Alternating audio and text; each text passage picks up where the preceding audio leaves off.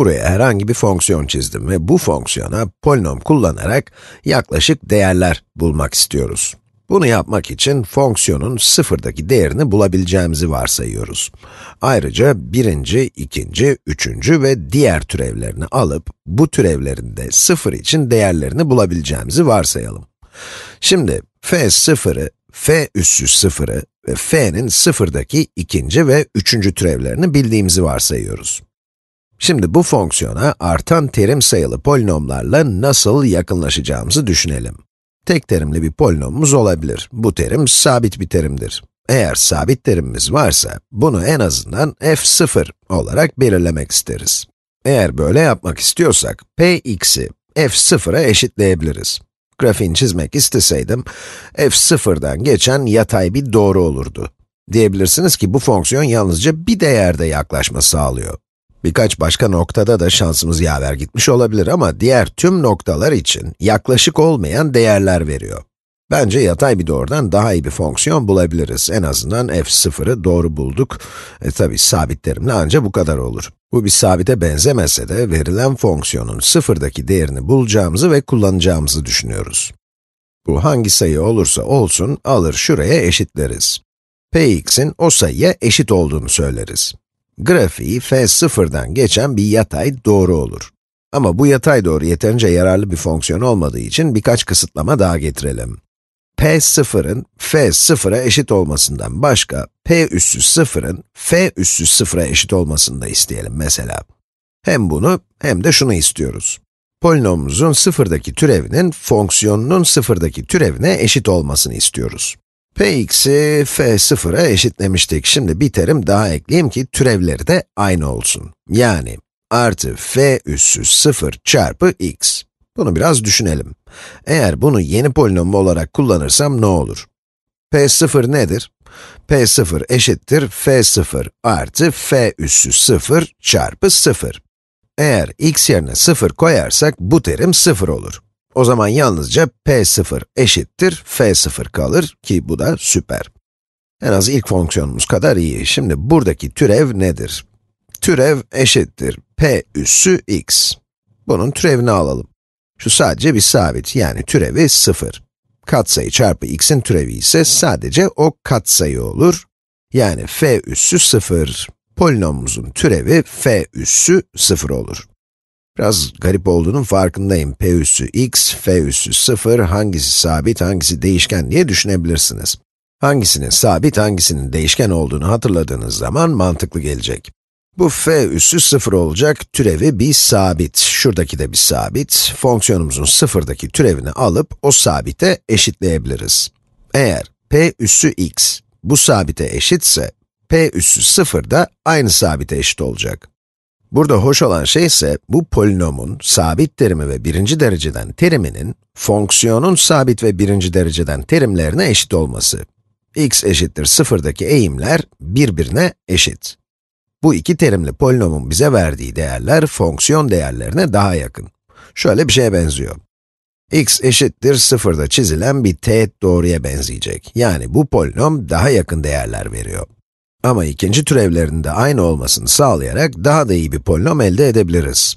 Sıfırdaki polinom değeri birinci ve ikinci türev değerlerinin fonksiyonumuzla aynı olmasını sağlarken ilginç bir şey deneyelim. Px'i tanımlayalım. Bu birinci denememizdi. Bu ikinci denememiz şuradaki. Şimdi üçüncü denemeye başlamak üzereyiz. Üçüncü denememizde hem sıfırdaki fonksiyon ve polinom değerlerinin hem de sıfırdaki fonksiyon ve polinom birinci türevinin aynı olmasını hedefliyoruz. Ayrıca x eşittir 0'da hem polinom hem de fonksiyonun ikinci türevinin eşit olmasını da istiyoruz. O zaman polinomuma şu iki terimi alarak başlayayım. Yani f0 artı f üssü 0 çarpı x. Buradakilerle aynı. Şimdi bir terim daha ekleyeceğim. Ekleyeceğim terime başka bir renkle yazayım. Artı 1 bölü 2. Umarım neden böyle olduğunu anlarsınız. Artı 1 bölü 2 çarpı fonksiyonumuzun sıfırdaki ikinci türevinin karesi. Bunun türevini aldığımızda bu 1 bölü 2'nin neden burada olduğunu anlayacaksınız. Şimdi bunun ve türevlerinin sıfırdaki değerlerini bulalım. p0'ı bulursak, p0 neye eşit olacak? Şu sabit terimimiz var. Sıfırdaki değerini bulmak istersek, bu x ve x kare 0 olacak. Yani bu terimlerin ikisi de gidecek. Yani p0 hala f0'a eşit. Px'in türevini sarıyla alayım.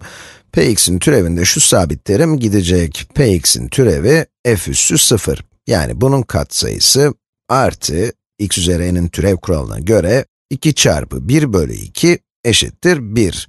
Çarpı f'nin sıfırdaki ikinci türevi çarpı x. Sanıyorum şimdi niye buraya 1 bölü 2 koyduğumuzu anladınız. Katsayımız 2 kalmasın diye böyle yaptık. Şimdi p üssü 0 nedir?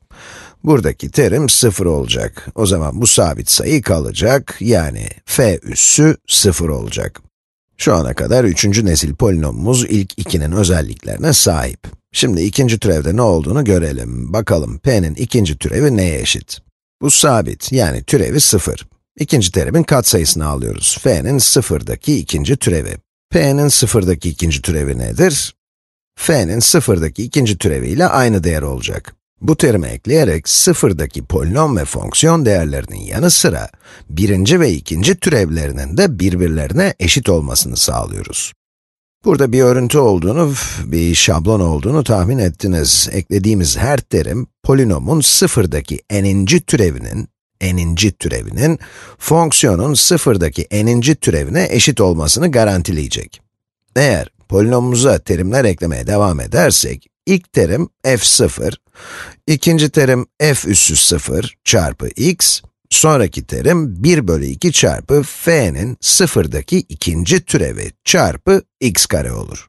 Üçüncü türevleri aynı yapmak istersek, bir sonra ekleyeceğimiz terim, f'nin sıfırdaki üçüncü türevi çarpı 1 bölü 2 çarpı 1 bölü 3 çarpı x küp olur. Ve böyle devam edebiliriz.